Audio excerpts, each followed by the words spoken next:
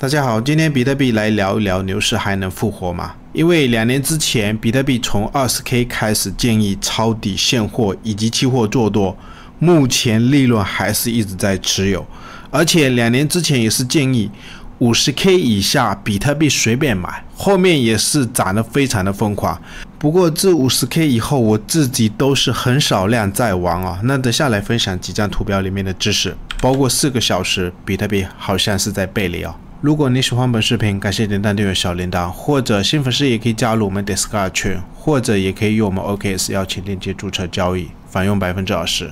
我们先来看一下比特币月线的这张图表，或者是自2022年当时从 20K 开始，为什么在底部买入，买到现在牛市到底死了没有？或者是有些人是觉得比特币要开始进入熊市，但是我们看它的周期哦，比如我们可以参考一下当时为什么在 20K 底部去买入，可以把这个红色的框框关掉。我们可以参考比特币在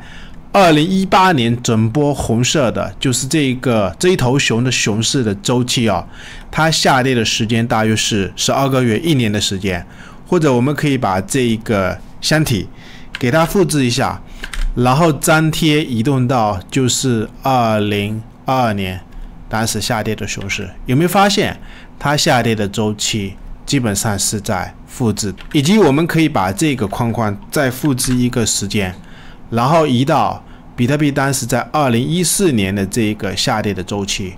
就是从这个顶部下跌到当时$160的底部，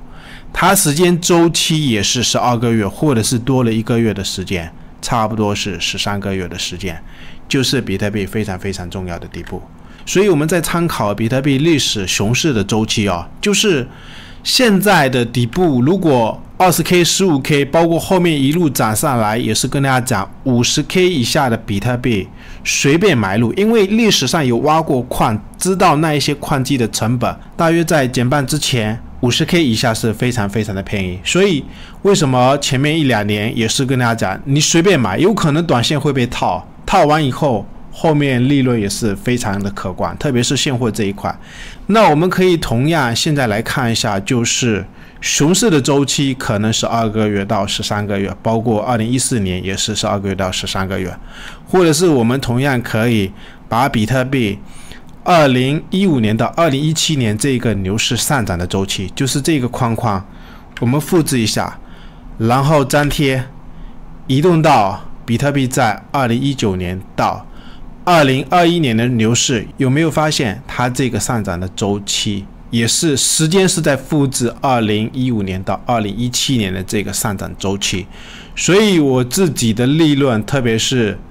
之前 15K 或者是 20K 一路开始下跌，越跌越买，买到基本上是砸锅卖铁都没有资金啊。所以我们来看一下，就是现在的这个时间周期啊。如果我们同样只看它的时间哦，有可能我的观点，牛市并没有结束，目前只是空间涨多了，这一头牛它有可能是在休息啊。那如果真的在这个位置牛市结束，我们可以拉短一点啊。而且这一次比特币是有 ETF 在加持，或者是后面美联储要降息，如果真的比特币这一波的时间，现在牛市已经结束，那我感觉这一波比特币确实是有一点可惜啊。后面是有一大堆的利好，难道真的就这样子短短的或者是才涨了3倍左右，比特币牛市就结束了吗？不应该啊。然后我们再看一下比特币日线的这张图表，或者是这一次也是没想到啊，比特币现在价格又跌下来，而且这200多天比特币在整个盘整的区间，